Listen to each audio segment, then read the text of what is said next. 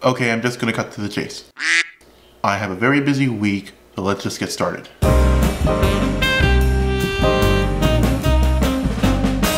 I got so much on my plate. I gotta make phone calls, I got doctor's appointments, I got so much stuff I need to do this week. But unfortunately, thanks to something called the YouTube algorithm, I have to come out with a new video this week so I won't be left behind in the dust. Trust me, if it wasn't for that pesky algorithm, I would have taken this week off. In fact, I'm just going to keep things simple in post-production. I'm not even going to color correct the footage. So you're just going to have to deal with the ugly color palette. So I decided to make tomato soup. Something simple, easy, and made from scratch. Here are the ingredients you'll need. Grab a medium-sized pot and put it over medium heat. Then drizzle in a couple teaspoons of olive oil. Let that heat up. Once it heats up a bit, add the onions.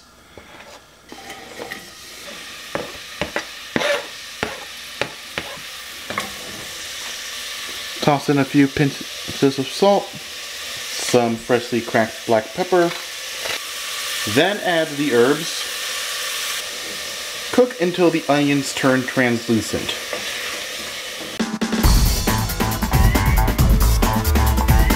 Forgot to add garlic powder. Just sprinkle in half a teaspoon.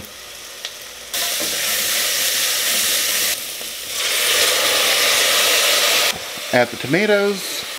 Add the chicken broth. Bring the mixture to a boil. Once it comes to a boil, reduce the heat down to medium-low and let it simmer for about 10 to 15 minutes.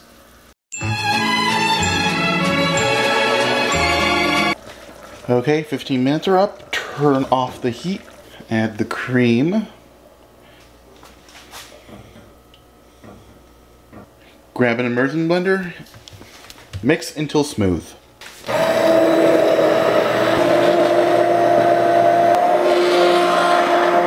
Do a little taste test. Without burning your mouth, of course. Just a little bit more salt. And this part's optional, but I do like to add just a tiny bit of curry powder.